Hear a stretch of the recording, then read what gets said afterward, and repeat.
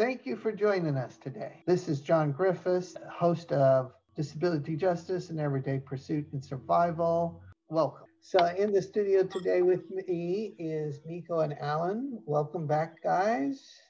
It's nice to see you again. And if you don't mind, we'll get started with some questions here. So who are you guys?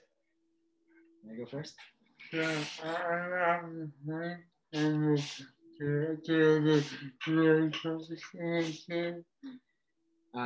So this is Alan Hines. He's the director of the Real Choice Initiative, and I'm going to do communication support for Alan. I use he, him pronouns. And I'm happy to be here. Yeah. My name is Nico Serra. I use they pronouns. I am a mostly white passing person of color with disabilities. I'm queer and transgender, and I'm a disability justice organizer, and I'm really excited to do this interview with you, a good friend of ours, John. Thank you so much for asking us to be here with you today. First question, what is the name of the study?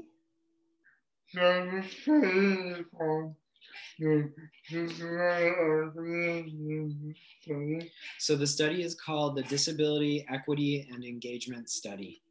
We are gathering some information about the disability community. And we are gathering some information about the disability community. And we're really focused on learning about the social determinants of health. And how that impacts people's engagement with the city. And how that impacts people's engagement with the city. Who is sponsoring it and why? Sure, yeah. So I think the city of Portland, really this was several years ago, they started realizing that there were not a lot of people with disabilities and people with more serious health conditions, that we were as a population not as engaged with the city. And so they started wondering why that was. And that was part of what kind of preceded this whole initiative.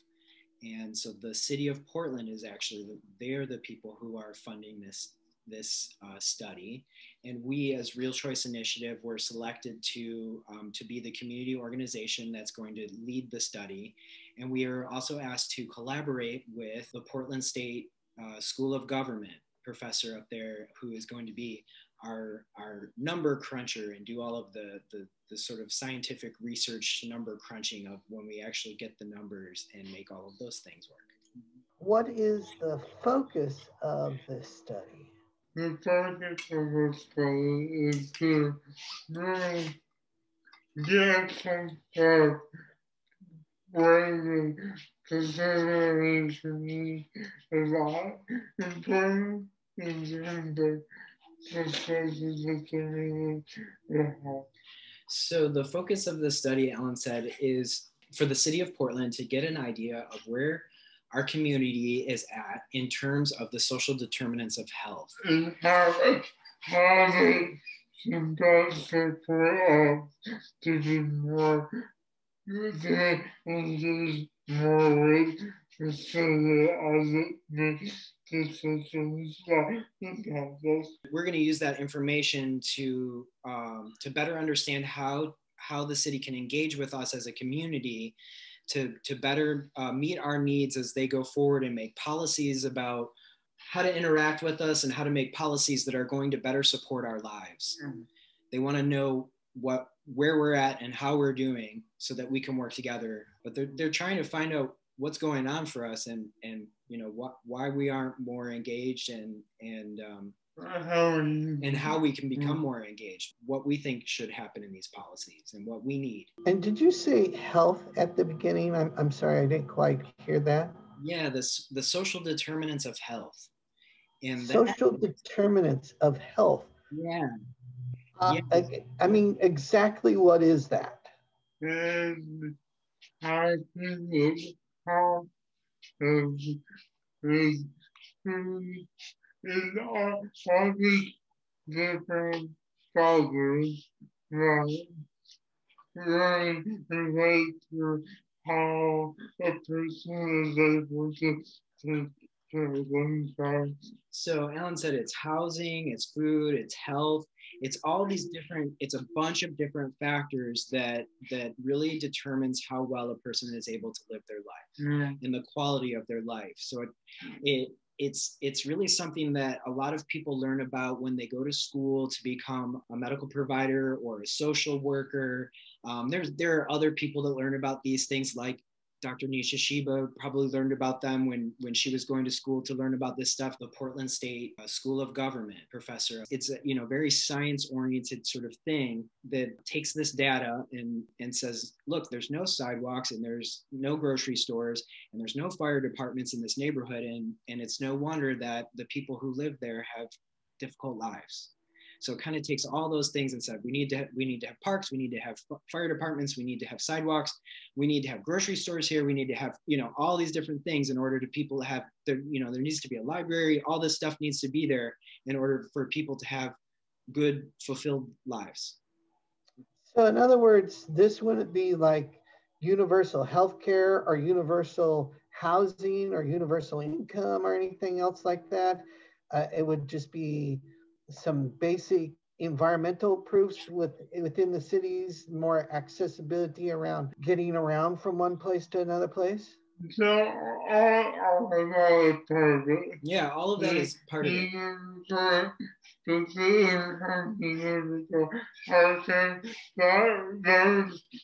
two programs would actually improve the health outcomes. Yeah, so like universal basic income and universal healthcare and universal housing for people, those types of programs would very likely improve the social determinants of health and how people engage and the quality of life people have.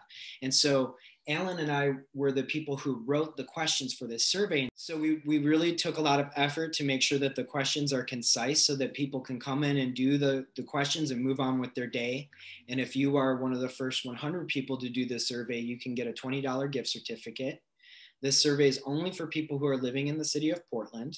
We will also have people available to do the survey with folks over the phone. If you can't do it over the internet, maybe you can't use the internet for whatever reason, you don't have access, you can't see it, or whatever reason you need that support. We're going to have people available to talk over the phone with you and fill out the survey for you. So we're really trying to make sure that it's accessible. We've also got translation support available because we want to reach out to people with health concerns and disabilities in the Russian community, in the Chinese community, in the African communities. We want to hear from people in all of our communities in Portland. When are you guys putting it on? So the study goes live on May 17th, and that's going to be 6 weeks. The link will be live. And people can access it through our website, which is realchoiceoregon.com. We're going to also be doing a big social media launch a week and a half before the survey opens. And then we're going to be keeping that social media campaign going the entire time the survey is open. And then afterwards, we're really excited about doing our town hall, which is we're going to take a couple of weeks after we finish getting all of that survey information from everybody in the city. And we're going to put those initial numbers together with Dr. Nisha Shiba. And then we're going to take that information back to the community members who took the survey. And we're going to say, here's what we got. What do you think? Did we miss anything? And that's going to be a huge virtual event. It's going to be all online because we want to keep everyone safe with the pandemic. We're going to welcome everybody that took the survey to come meet online and give their feedback about if we missed anything. Is there anything else that you feel really needs to be emphasized? And we're going to bring all that information to the city council after we finished all of these things. Mm-hmm. So we have a little clip for y'all to listen to. Here we go. All right, and this is with Leila Haile and Lydz, who are also helping to put together this survey and are going to be some of the survey takers and our social media influencers and just all around amazing individuals. So here's the clip. Thanks, John. My name is Leila Haile. I use they, them pronouns, and I work for the Office of Equity and Human Rights as their ADA Title II coordinator. And I am really excited about this project because I know that data is, the first step in getting done what we need to get done. If the data doesn't exist, then the problem doesn't exist. So I'm really excited to be, to assist in being a megaphone to those with power, to amplify the needs that we know have been in our community for a very long time. Hi, my name is Lydz, and I also use they, them pronouns. Yeah, I'm really excited to be a part of this project. I'm an artist and organizer, and my entire goal is to basically help organize all of the stuff that's already happening and make sure that, Indigenous folks and queer folks and disabled folks and anyone who experiences marginalized identities has voices and doesn't have to rely on people talking for us. So yeah, that's kind of what I do, and I'm helping with communication and getting the survey out to folks. So yeah. Part of why people have been sent off to places and why people are sent to nursing homes and to other facilities is because the ADA never covered housing, right? So the ADA, they cover when you go into the common area, right? So they have to cover the bathroom and the lobby, but they don't cover your apartment, right? So your apartment doesn't have to be accessible. And that's something that's got to change. And that's something that I hope that, maybe will come out of this study. The city will understand and start learning about, wow, there are a lot of people with disabilities living in our city that are living in places that are inaccessible, and they need something better and different. And so I'm hoping people will really engage with this study and say, look, here's what I'm dealing with, and I need something else. So that's just something that this city of Portland has never asked before, really. And they're finally realizing they need to ask us what's going on in order to start fixing these problems. Zooming in a little further, the picture is not we need to fix the ADA. The problem is we need to stop trying to be in compliance with a rule that's almost 30 years old, over 30 years old. That wasn't good enough to begin with. The Civil Rights Act didn't pick up folks with disabilities, and the ADA didn't pick up housing, and we keep leaving out all these things when the answers are just there. They've been there, right? So I feel like this is less of a, we need to figure out how many people who use wheelchairs aren't voting for water cleanliness in this bureau, right? That's not what we're looking for. What we're looking for is folks to say, hey, what is the strategy? What is the direct, most effective strategy to take care of everyone? Because as a disability community, we naturally represent so much, right? Because it's inescapable. It's a part of life. I'll stop talking now. Yeah, absolutely.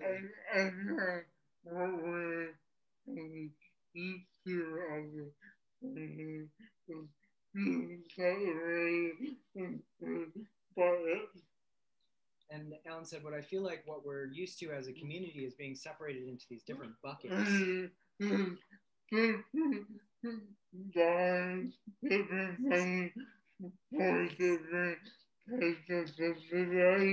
Different dollars and different buckets for different types of disabilities.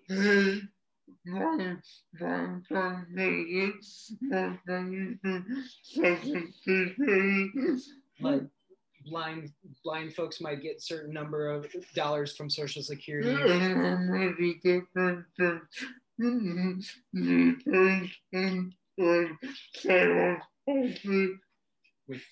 Which might be different than someone who's got cerebral palsy or a veteran or an elder. Yeah.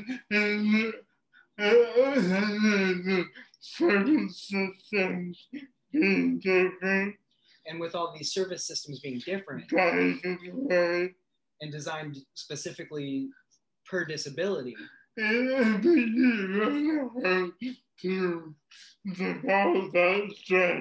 makes it really hard for us to develop a strategy. And make sure that nobody's getting left out. What I was thinking about when you were talking, Leila, is is I think in general, like what Ellen was saying, you know, we've got everybody split up, and it's just like, okay, if you got mental health stuff, if you're a veteran, if you're an elder, if you're a child, if you've got IDD, you know, acquired, all these, you know, all these different buckets. Yeah. And also like in general, for strategy speaking, for getting involved with doing mutual aid or doing work around civic engagement or changing the government or whatever it is where people decide they want to throw their energy, what are the bigger strategies? Is the strategy to show up and say, I said something, I did something, I was there, I marched, I held a sign?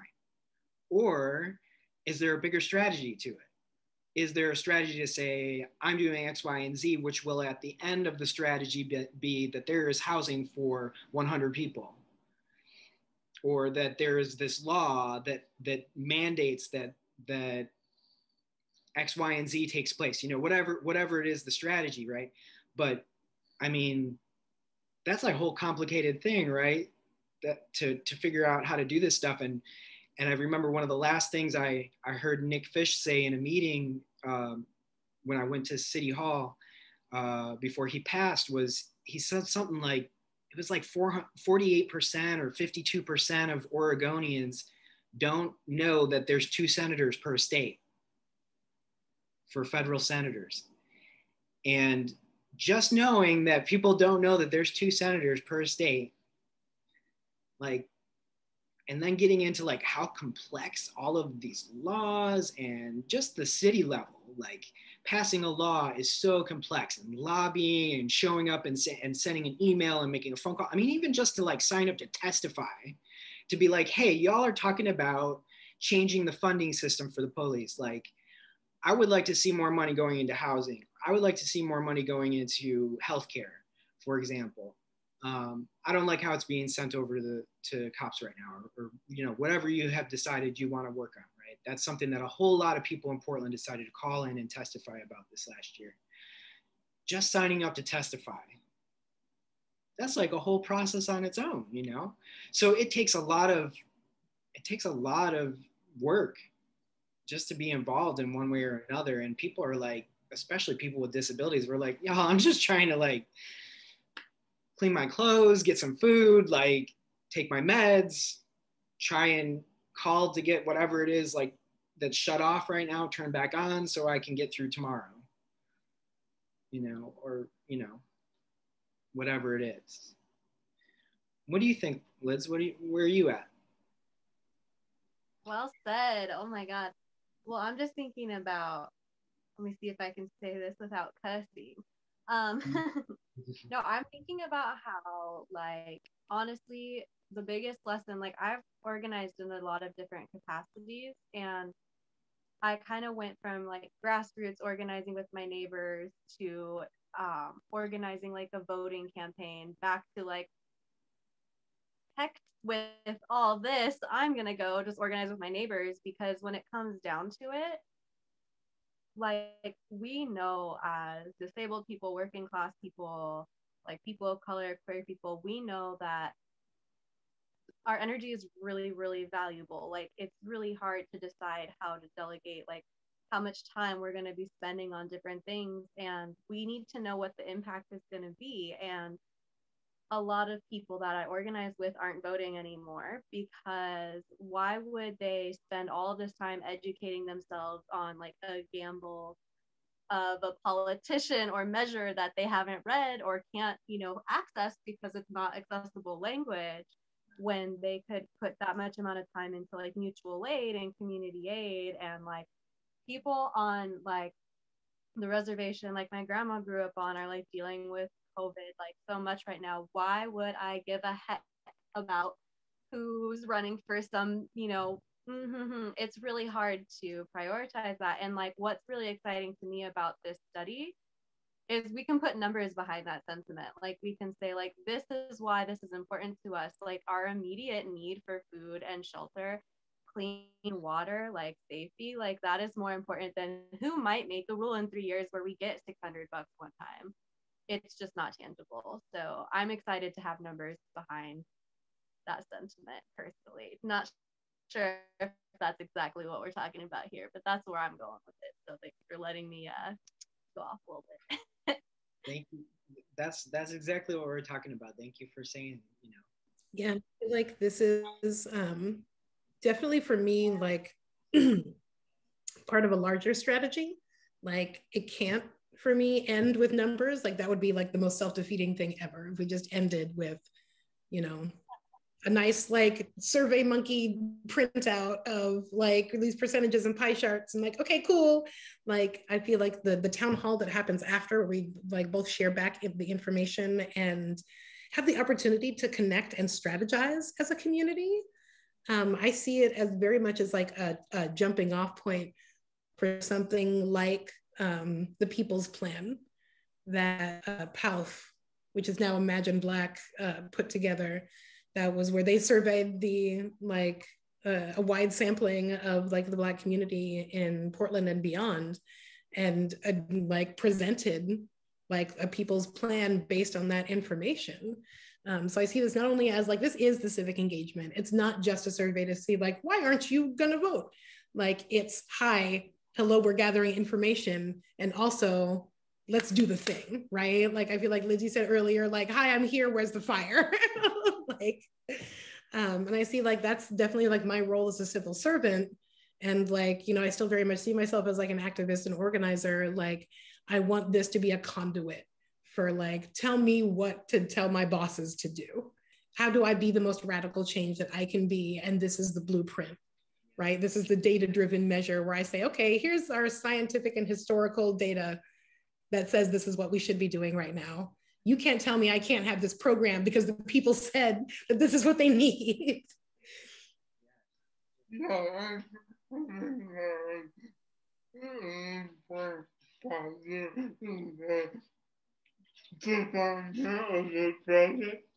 Ellen said, yeah, I think that was an important factor in the development of this project. We wanted to make sure there's not only inclusive all the communities.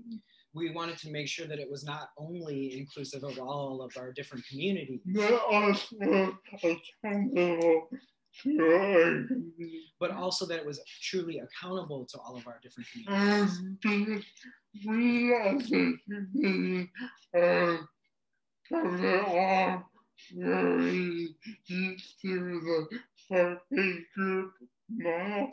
Because we as a disability community are used to having these very focus group models.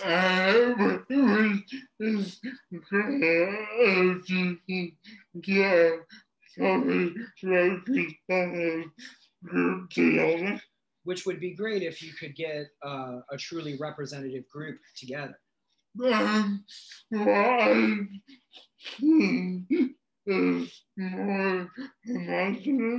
What I see, though, is more homogenous. I see a lot of white people, What I see usually is more white people with disabilities. And parents who talk for people with disabilities. So we really want to hear from people with disabilities themselves. And we really want to hear from people with disabilities themselves. And do whatever we can to accommodate them. And do whatever we can to accommodate them. Us. To accommodate us. And to be able to provide the information that we need to support the community. To be able to provide the information that will best support our communities. So yeah, the science study from the beginning was to have a town hall. So we designed the study from the beginning to have a town hall. We worked with the coalition of communities of color. We worked closely with the Coalition of Communities of Color. And taught us about this idea of bringing the light back to the community. And they were the ones that really taught us about this idea of bringing the data back to the community. So that we can interpret as a community. So that we can interpret it as a community. make sure we caught the nuances. And to really make sure that we've caught all of the nuances in the data. So I'm really looking forward to that town hall event. So I'm really looking forward to that town hall event. And hearing from participants of the survey. This is John Griffiths. This has been Disability Justice and Everyday Pursuit and Survival. Thanks for joining us today, and come back soon.